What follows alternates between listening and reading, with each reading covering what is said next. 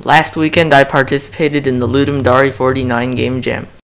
In case you didn't know what a game jam is, it's an event in which you make a game in a certain time frame, in this case 48 hours. I joined with my custom engine written in C++ and opengl.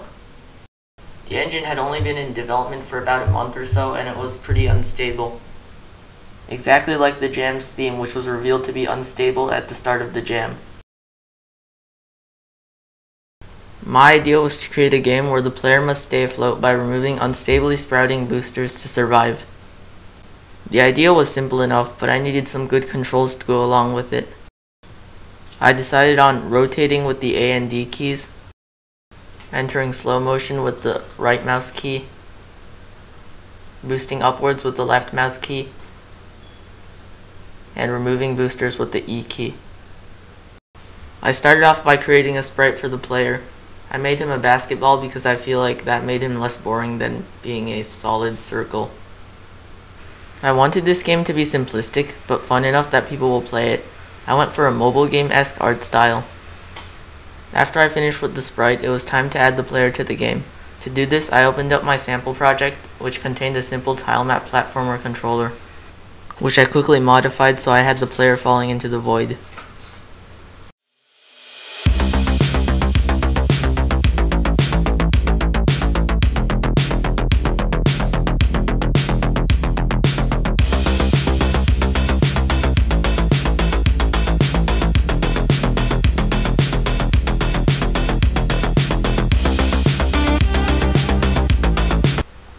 He's a lot bigger than I thought he would be.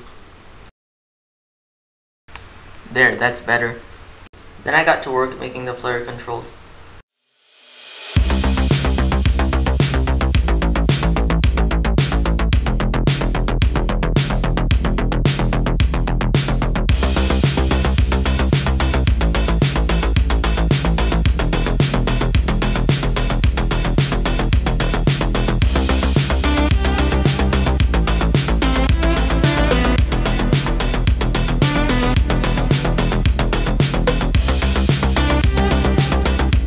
The player was now able to rotate with the A and D keys and boost upwards with the left mouse key. We had the basic player movement. Next, I added a hitbox to the player. As we needed a way to position the boosters onto the player, I took in a rotation and used some math to draw some points around the player. Next, I was ready to start creating the actual boosters. Now before we do that, I need to add some juice to the game because right now it's very boring and unsatisfying. I did this by creating a particle system. A particle system is a system where tiny objects called particles, which are simple and fast to process, can be combined to make effects such as these. They're a great way to add polish and juice to a game, and I'm going to make one. Now you may all think that a particle system is really hard to make and I can't possibly make it in 2 hours. It's actually quite simple. I did it by creating a component for the particle system. Inside this component I contained a vector of particles, which were individual structs containing information such as color, position, velocity, and other interesting things. Update was called on each particle, and particles were created each time the emit timer ran out. This is a clip of me creating the particle system, except it's 6999.48% as fast.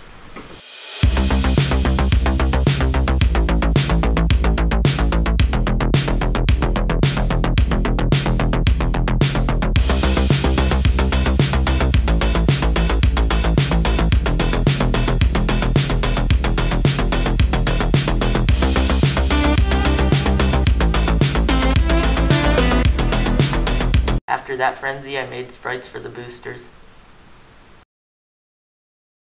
Great, it works. I made some tweaks to the particles and it looks a lot better now. However, the player could still escape off the screen. I added some simple hacky physics code to prevent this. It's finally starting to shape up. Now it was time to add in the unstable mechanic and have the player unstably sprout boosters. Unfortunately, I ran into a few bugs in which adding a game object would make the whole scene overwritten. So I spent some time fixing and debugging the system.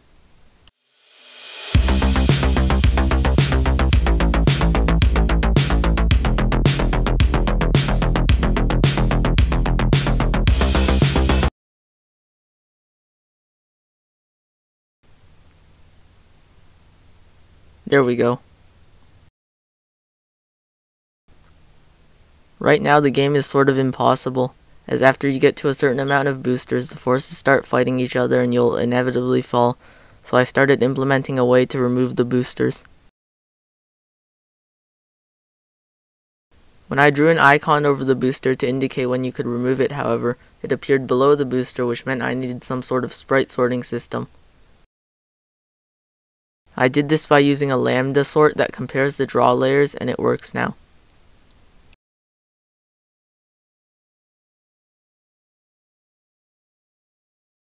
Uh-oh.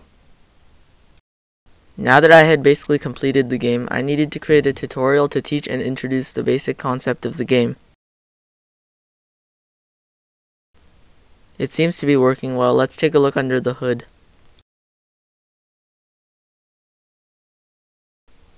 It was quite easy, although the way I implemented it was lazy and dumb. It was basically a bunch of nested if loops that make the computation more expensive the further you get into the tutorial. Since I thought I needed some sort of audio, I just made a quick exhaust sound. It wasn't much, but I didn't have time. However, I soon realized my game was broken. Nobody could play it unless they had Visual Studio installed. It was missing 2 DLL files that shouldn't even be needed. So I did what any respectable game developer would do. Copy the files in even though you don't know why they're needed. We've reached the end of this video. If you liked the video, please make sure to like and subscribe. And now behold the final game.